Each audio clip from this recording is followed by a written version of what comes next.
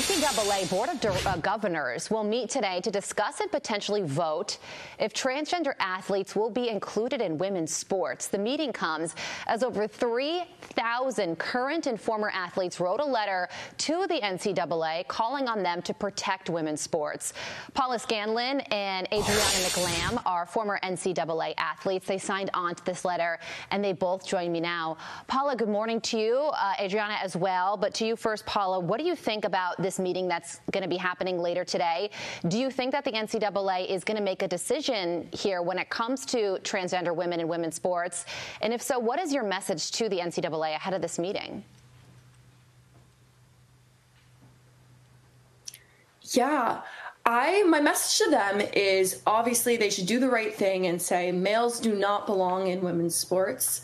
Obviously, the NAIA, a smaller sort of NCAA competitor, made the decision to ban males from women's sports. And I think the NCAA has to follow suit. And if they don't, it's going to be very challenging for them. They're definitely going to hear from us. They're going to hear from a lot of other athletes that object to competing against males. But I'm very, very interested to see what they end up doing with that. Obviously, if they don't end up making this decision, it's going to look so much worse on them. The right thing to do is to say no to having males competing. But again, I can't control them. They've had so much time to fix this issue. Again, the NCAA championship where Leah Thomas, a male, won an NCAA championship was 2 years ago. They've had 2 years now to fix this, and they've done nothing. Adriana, what is your message to the NCAA?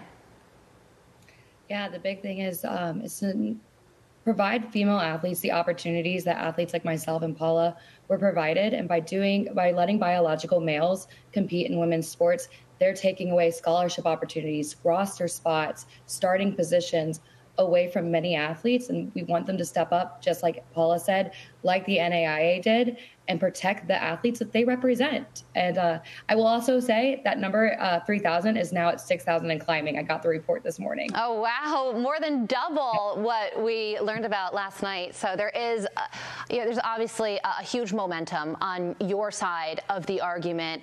On the other side of it, there's a group called Athlete Ally, Paula, and they also wrote to the NCAA.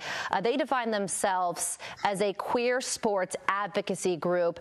Athletes like Megan Rapinoe and Sue Bird signed on to this letter, and they say to deny transgender athletes the fundamental right to be who they are, to access the sport they love, and to receive the proven mental and physical health benefits of sport goes against the very principles of the NCAA Constitution.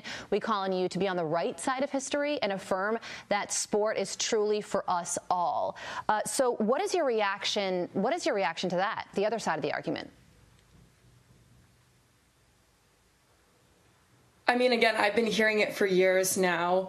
It's so funny, actually, that quote, the right side of history, that is the exact thing the University of Pennsylvania told myself and my teammates before we anyone spoke out against this. They said, you will be on the wrong side of history. So it's so interesting that they're not even creative enough to have unique language. Every single organization that's for this opposite side just says the exact same thing. I think no one is denying anyone the right to be themselves. That's an argument the other side says a lot. Everyone has a place in sports. It just needs to be done in fair sex-based categories.